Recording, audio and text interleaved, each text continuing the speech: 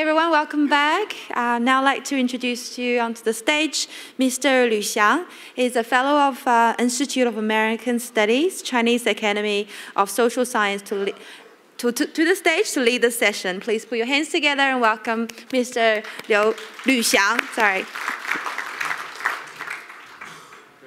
Ladies and gentlemen, first of all, please give me just 2 minutes about myself and the Chinese Academy of Social Sciences. My name is Lu Xiang, working for the Chinese Academy of Social Sciences. In English, it's often just called CASS, C-A-S-S. It's the largest academic institution in China, specializing in humanities and social sciences. We have 36 institutes, and among these 36 institutes, we have 8 institutes specializing in international relations studies. So my personal major, my research is focusing on the United States. You know, in the past year, because of the Mr. Donald Trump's winning in the presidential election, and we have been very, very busy. Yeah, so everyone can understand why we are busy with that. But it doesn't mean that for China, only the relation with the United States is important. Actually, our relation with New Zealand, although it's in geography, in geographical term, is a small country, but the China-New Zealand relation is very, very important.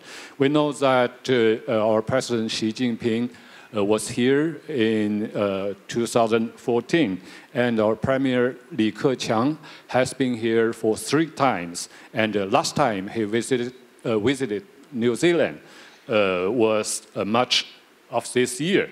And here our Premier said that the New Zealand-China relation, our 2 countries are good partners, benefiting to each other.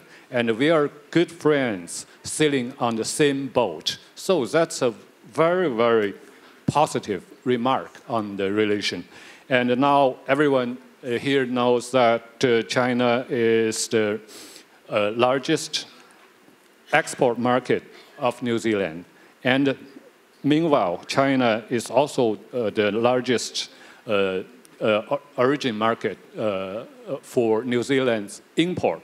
So, and more amazingly is that the trade between our 2 countries are generally balanced.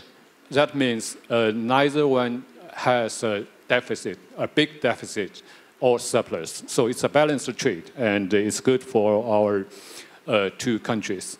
And what's more amazing for me is that we have seen that New Zealand is a very developed country, and it's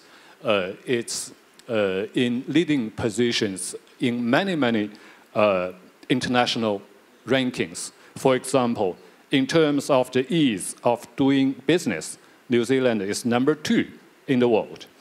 In terms of the human development, New Zealand is number 9, and in terms of economic freedom, it's number 4, and in terms of environment, it's number 7. So it's so amazing figures. In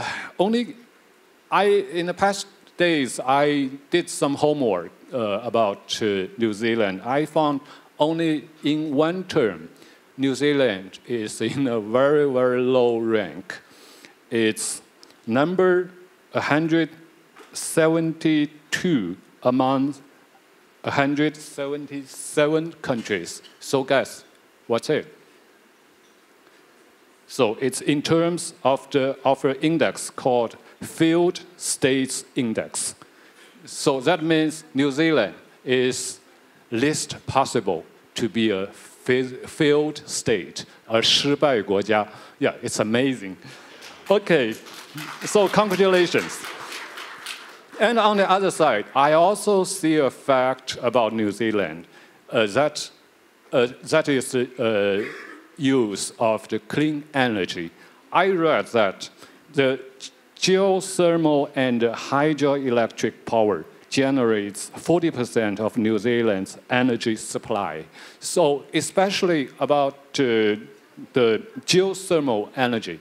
Actually, I'm not familiar with this. I hope later our friends from New Zealand can tell us more about. So I don't want to occupy too much time of this panel. We have 1.5 hours.